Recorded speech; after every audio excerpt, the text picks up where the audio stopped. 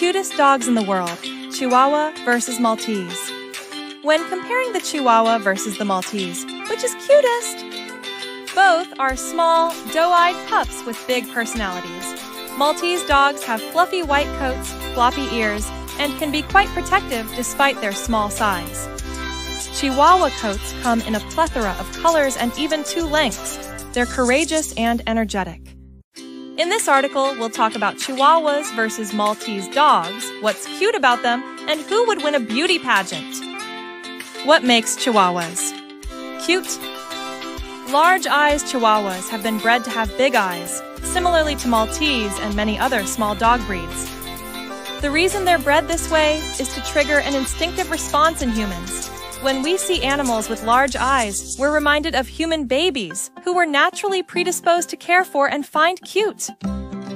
Adorable coats. Maltese dogs have a singular coat color, but Chihuahuas have many. These include black, and tan, blue and tan, chocolate, and tan cream fawn, and white-red Chihuahuas also have 2 coat types, short hair and long, wispy hair. Upright ears Chihuahuas have large, upright ears kind of like cat ears, but larger. Their ears stand naturally upright as they age and are super cute.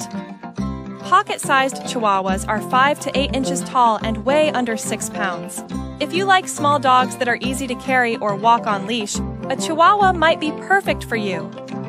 They're also quite cheap to feed when compared to larger breeds. Vocal Chihuahuas have cute, high-pitched voices. They do tend to bark a lot, so consider whether you'll find this cute. Personally, I like vocal pups. But I do recommend teaching a quiet command for when you need some peace and quiet. Also, provide your Chihuahua with plenty of exercise and mental enrichment. A bored dog is more likely to bark excessively. Snugglers Chihuahuas love to snuggle up to their favorite humans or even other pets. Part of this is that they're very loving and can be clingy. Another part is that Chihuahuas feel cold easily, so they might cuddle close to absorb your body heat as well. High-energy Chihuahuas have a lot of energy in their little bodies. They most likely won't do well with intense exercise, such as running or long hikes, because they do have short little legs. But they do need plenty of daily exercise in the form of daily walks and play. Brave Chihuahuas are maybe one of the bravest dog breeds.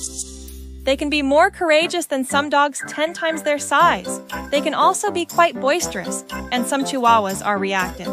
It's important to train your Chihuahua just like you would a large dog. Socialize them and make sure they feel confident and happy in public spaces. Intelligent. Lastly, Chihuahuas are smart. They can sometimes outthink their people even, which presents some training challenges. Like we discussed above, it's just as important to train your little dogs like Chihuahuas and Maltese as it is to train larger pups. The same methods will also work keep training positive and engaging, and avoid punishments and aversive training methods. What makes Maltese cute? Round eyes Maltese dogs have big, round eyes, similar to Chihuahuas. They're dark in color and really stand out against their white coats. Long, white coat Maltese fur is longer than even long-haired Chihuahua fur. Like human hair, it's constantly growing and sheds very little. Unlike the plethora of Chihuahua fur colors, the Maltese breed standard accepts only white coats. It also specifies that Maltese dogs may have black points. Floppy ears.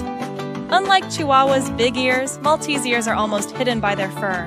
They're floppy with long fur that just blends right into the rest of the coat. Tiny-sized Maltese are just slightly bigger than Chihuahuas, standing 7 to 9 inches at the shoulder and weighing under 7 pounds. High-pitched bark. They also have cute, high-pitched barks, but Maltese are less prone to excessive barking than Chihuahuas. Affectionate, true lap dogs. Maltese love to cuddle and are very affectionate toward family. They might be more standoffish around strangers due to their protective natures. Protective Maltese make great watchdogs, even if they're unlikely to be successful guard dogs. They strive to keep their families safe. Headstrong. They're also headstrong and can be difficult to train. This is partially because they're very smart and have their own thoughts about how to do things. Chihuahuas versus Maltese. Pulling back the curtain. Not everything about dog ownership is cute. What are some less adorable aspects of each breed? And what care do they need day to day? Keep reading to find out! Grooming both types of Chihuahua should be brushed weekly. Pay extra attention to long-haired Chiz, as their fur can develop painful mats if not combed all the way down to the skin in all areas. Maltese require daily grooming unless their fur is shaved short. Because it's so long, it can quickly develop tangles and mats. Remember that these dogs are small, so be gentle with the comb. Don't try to pull through tangles, but instead work them out gently with your fingers, or trim them out with scissors if necessary. Chihuahuas and Maltese should both be bathed regularly, have their nails trimmed monthly, and their teeth brushed daily. Exercise. Both breeds are energetic and require daily walks alongside playtime to stay fit. Walks also provide your dog with mental stimulation through sniffing, which is very enriching for them. Neither breed should be expected to keep up with vigorous exercise. Learn the signs of overexertion, such as excessive panting or drooling, and stop when your pup needs to. Training Maltese and Chihuahuas are stubborn, intelligent breeds. They can learn so many things, but it takes patience and dedication. Avoid punishments and aversive training methods, and instead focus on rewarding good behavior and redirecting poor behavior. Keep training sessions short, fun, and rewarding. Health. Both breeds are prone to the genetic health issues common in small dogs, like luxating patella and dental disease. They're also prone to eye and heart conditions. Maltese are prone to liver problems and encephalitis, swelling of the brain. Chihuahuas are prone to epilepsy. If you aren't rescuing a dog, which I highly recommend, it's important to screen for a reputable breeder. Never shop with a breeder who doesn't perform all recommended health testing and publish the results for easy access. Are Chihuahuas or Maltese cuter? So now it's decision time. We've been over everything cute about these breeds, as well as how to care for them, and some less desirable traits. Who do you think wins in the Chihuahua versus Maltese showdown? In all honesty, it's very subjective. Do you like the long-haired, fluffy fur of the Maltese?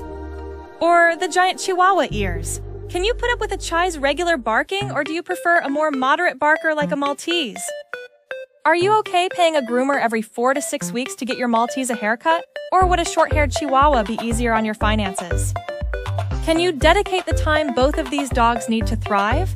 Or do you spend too much time away from home and should consider another pet? Everyone will have different answers, and I personally think this is great. It means that there are great homes out there for both breeds. Remember to carefully consider all aspects of dog adoption before making the commitment. After all, everyone likes having a cute pet, but they're living beings, not just accessories. Both Maltese and Chihuahuas require an investment of time, energy, money, and love in order